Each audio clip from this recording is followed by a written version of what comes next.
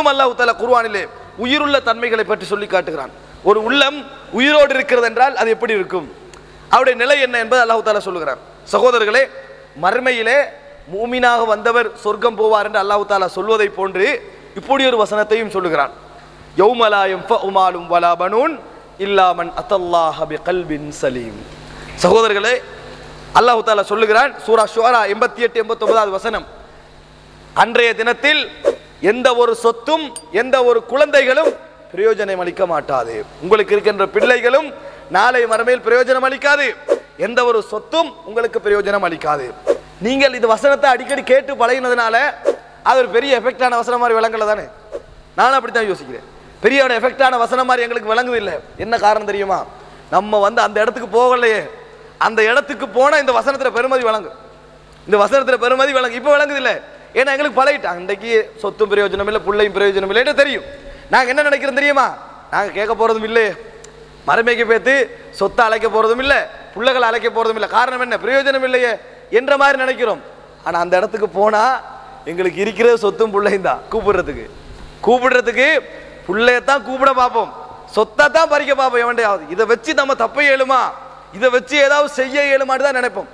உலகத்தில் தர்மம் செய்யாத சொத்துக்கெல்லாம் ஞாபகம் வரும். ஒரு ரூபா தின்னாம அத்தனையும் கொடுத்துருக்கலாமா நினைவு வரும். அதெல்லாம் செய்யலாமே நினைப்போம்.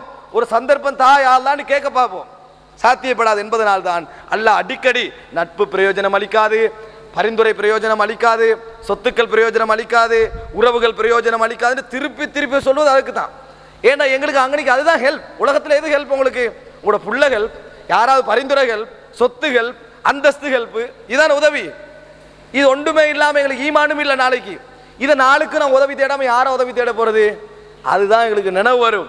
பிள்ளைய கூப்பிட்டு ஏதாவது செய்வோமா நினைவு வரும், பரிந்துரை கேட்பமா நினைவு வரும். அதைத்தான் அல்லாஹ் தஆலா சொல்லி காட்டுகிறான். சகோதரர்களே, அல்லாஹ் தஆலா சொல்கிறான், அன்றைய தினம் வெற்றி பெற்றவன் யார் தெரியுமா? இல்லாமன் அத்தல்லாஹ பிகல்பின் சலீம். சாந்தியான அமைதியான உள்ளத்தோடு யார் வந்தார்களோ அவர்கள் அவருடைய அந்த உள்ளத்தான் மூலம்தான் அவருக்கு பிரயோஜனம் இருக்குமே ஒழிய சொத்துக்களோ வேறு எதனோ அவருக்கு பிரயோஜனம் அளிக்காது. பிகல்பின் சலீம், சாந்தியான உள்ளம். சாந்தி இப்ராஹிம் அலைஹிஸ்ஸலாம் கேட்ட துவாவில் இதுவும் ஒன்று. சாந்தியான உள்ளத்தோடு. சாந்தியான உள்ளம் என்றால் என்ன சகோதரர்களே? அதில் சலாமத், எந்த விதமான குரோதம் இருக்காது, வஞ்சகம் இருக்காது, மற்றவனை வீழ்த்தோ நினைக்காது, தனக்கு அநியாயம் செய்தவனை பழி வாங்கணும் என்ற எண்ணம் இருக்காது, அவனை வெட்ட வேண்டும் என்கின்ற எண்ணம் இருக்காது. நல்ல உள்ளம் நிலை உயிரான நிலையில் இருக்கும். ரசூலுல்லாஹி ஸல்லல்லாஹு அலைஹி வஸல்லம் இடத்தில் ஒரு கிராமப்புறவாசி வருகிறார். வந்து நபியோடைய களத்திலே உள்ள அந்த சால்வையை பிடித்து இழுக்கிறார். உங்களது சொத்திலிருந்தோ உங்களது தந்தையுடைய சொத்திலிருந்தோ நான் கேட்கவில்லை. உங்களோட சொத்திலிருந்தோ உங்களது தந்தையுடைய சொத்திலிருந்தோ நான் கேட்கவில்லை, அல்லாஹ்வுடைய சொத்திலிருந்து கேட்கிறேன் தாங்க என்றாரு. பொய்க்கு பெரும் நம்ம பணிவை போலியா காட்டிக்கிட்டு உள்ளம் கிளியர் இல்லை, உள்ளம் கருப்பு. ஆனா உன் பொய்க்கு பணிவை காட்டணும். தலைவரே சிரிச்சு எல்லாரும் பொய்க்கு பணிவா பேசிட்டீங்க, உள்ளத்துல இல்லைன்னு வைங்க. நம்ம அந்த மக்கள் சமூகத்தில் நம்ம தலைவராக இருப்பதனால், பொறுப்பில இருப்பதனால், நாம மதிக்கப்படக்கூடிய ஒரு அந்தஸ்தில இருப்பதனால், நம்மளுக்கு மரியாதை தேவை என்பதற்காக எல்லாரும் சிரிச்சு பணிவாய்க்கிறோம். ஆனா கல்புக்கு தெரியும் நம்ம காட்டுற இந்த பணிவு பொய்.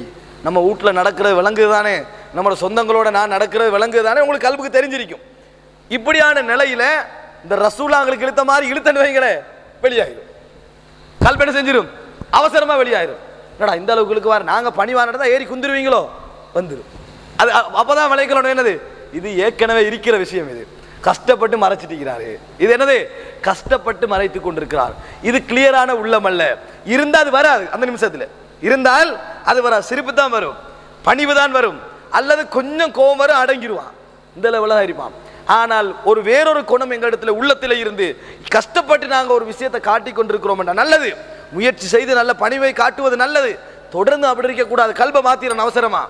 இது விளங்கிறோம். ரசூல் ஸல்லல்லாஹு அலைஹி வஸல்லம் என்ன சொன்னார்கள் தெரியுமா? ஆம், இது அல்லாஹ்வுடைய சொத்து தான், இது அல்லாஹ்வுடைய சொத்து தான். இதை எங்களுக்கு இன்னொருவன் சொல்லுவான். யார் தெரியுமா? ஒருத்தன் அடிக்கிறான், இவனுக்கு எதிராக பழி வாங்கலான்னு வைங்களே, இவனுக்கு எதிராக ஒன்றுமே செய்யலாது, திருப்பி அடிக்க மேலாண்டா, சரி உடனே மன்னிச்சு விட்டேன்டுவா, ஒன்றும் செய்யலாது, நீ மன்னிச்சு விடாட்டி தான் நான் உனக்கு ஏதாவது செய்யல வையலாது. ரசூல் ஸல்லல்லாஹு அலைஹி வஸல்லம் அப்படி இல்லை, சொன்னா பிடிச்சிருவாங்க. நபித்தோழர்கள் அந்த அளவுக்கு பலத்தோடு இருந்தாங்க. நபியவர்கள் சிரித்து விட்டு சொன்னார்கள், அல்லாஹ்வுடைய சொத்து தான் என்று சொல்லிவிட்டு சொன்னார்கள், உனக்கு தேவையான அளவுக்கு எடுத்துக்கன்னு சொல்லிட்டு சொன்னாங்க. ஆனால் உனக்கு பழி வாங்குற தண்டனை இருக்கிறது. நீ செஞ்ச வேலைக்கு நீ இப்போ செஞ்சாய் ஒரு வேலை, அதுக்காக வேண்டி என்ன இருக்குது? உனக்கு தண்டனை இருக்கிறது, பழி வாங்கப்படும். அவர் சிரித்து சொல்றார் அந்த அந்த கிராமப்புறவாசி, நான் கேள்விப்பட்டிருக்கிறேன் நீங்கள் தீமைகளை நல்லதின் மூலம்தான் தடுப்பீர்கள் என்பதை நான் கேள்விப்பட்டிருக்கிறேன். தீங்கு செஞ்சா அதை நல்லதின் மூலம் தான் என்ன செய்வீர்கள், தடுப்பீர்கள் என்று நான் கேள்விப்பட்டிருக்கிறேன் என்று சொன்ன உடனே ரசூலுல்லாஹி ஸல்லல்லாஹு அலைஹி வஸல்லம் சிரித்தார்கள் என்ற செய்தியை பார்க்கிறோம். அவருக்கு விளங்குது நான் செஞ்சது தீமை தானே, ரசூலுல்லாஹ் பழி வாங்கினது தீமைக்கு தீமை என்ற அர்த்தம், நீங்கள் தீமையை நன்மையின் மூலம் தான் தடுப்பீர்கள் நான் கேள்விப்பட்டிருக்கிறேன் என்றாரு. நபி அவர்கள் சிரித்தார்கள். நபி அவர்கள் சிரித்தார்கள். சகோதரர்களே, இந்த சிரிப்பிற்கு தானே இது எந்த நிமிஷமும் வராது. உண்மை இல்லைன்னா எந்த நிமிஷமும் வராது. பொய்க்கு எங்களோட உள்ளத்துல சிரிப்பு காட்டிக்கிறோம்டா சிரிப்பு ஸ்டைலே வேற தான் வரும். என்ன அவ்வளோ எங்களை வேற மாதிரி நினச்சிட்டீங்களோ, இப்படியே போனீங்கன்னா நான் இதே ஏதோ நம்ம நன்மையால தீமையை தடுக்கிறோம்ட்டு டெய்லி வந்து இப்படி செஞ்சிருவீங்களே, உனக்கு அடிதான் இது. நம்ம அது வந்து என்னது, கல்புக்குள்ள வேற எது இருந்தால் அப்படி தான் வரும். சரியா இருந்தால் சரியா வரும், பணிவாக இருக்கும். அந்த இயல்பான தன்மை நபி அவர்கள் சொன்னார்கள். 3 பேர் சொர்க்கவாதிகளுடைய கூட்டம், 3 பேர் சொர்க்கத்தன்மை படைத்தவர்கள். அதில் ஒரு கூட்டத்தை சொல்றாங்க, வரஜுலுன் ரஹீமுன் ரகீகுல் கல்பி லிகுல்லி தி குர்பா வ முஸ்லிம். சொர்க்கத்துக்கு போற ரசூல் ஸல்லல்லாஹு இப்படி 3 பேர் அடையாளம் காட்டுறாங்க. அதுல ஒரு குரூப் சொல்றாங்க ரசூலாங்க, வரஜுலுன் ரஹீம் இரக்கமுள்ள மனிதர், ரகீகுல் கல்ப் மென்மையான உள்ளத்தன்மை கொண்டவர். மென்மையா நடப்பவர்ல, ஏன்னா மென்மையா நடப்பா 5 இடத்துல நடப்பா 50 இடத்துல கடினமாயிருவான். மென்மையான உள்ளம் கொண்டவர், அவர் சில வேளை கடினமாகவும் நடப்பாரு. மென்மையான உள்ளம் கொண்டவர் யார் யாருக்கு, ஒவ்வொரு முஸ்லிமோடும் நெருங்கிய உறவினர்களோடும் மென்மையான உள்ளம் கொண்டவர் என்று ரசூலுல்லாஹி ஸல்லல்லாஹு அலைஹி வஸல்லம் சொல்கிறார்கள். ஆக சகோதரர்களே, இந்த உள தூய்மை என்பது சாந்தியான உள்ளம் என்பது அதுதான்.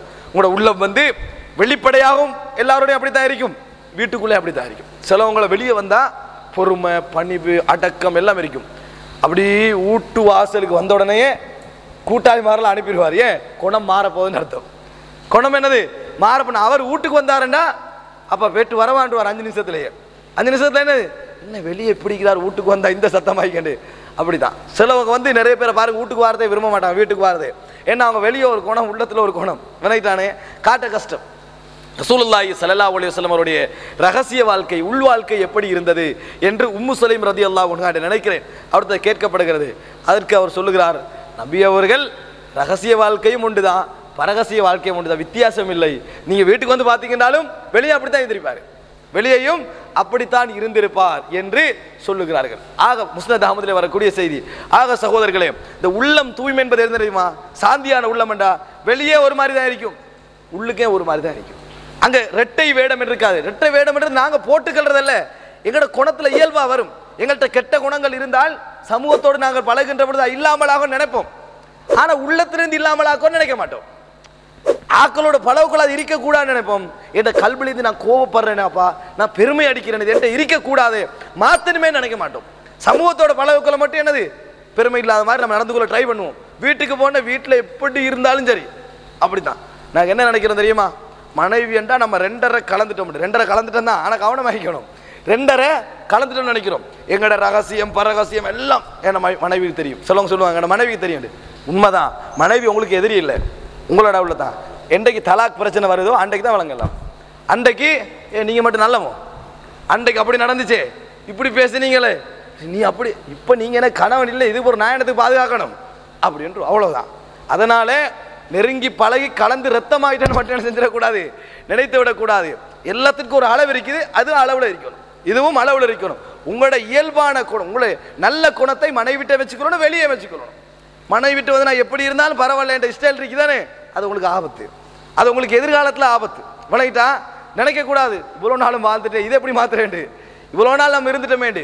ஒன்றும் இல்லை, நம்மளது உள்ளம் தூய்மையாக ஆரம்பித்தால் 2 வாழ்க்கை சரியா வரும், 2ம் சரிசமனாக வரும். சகோதரர்களே, இது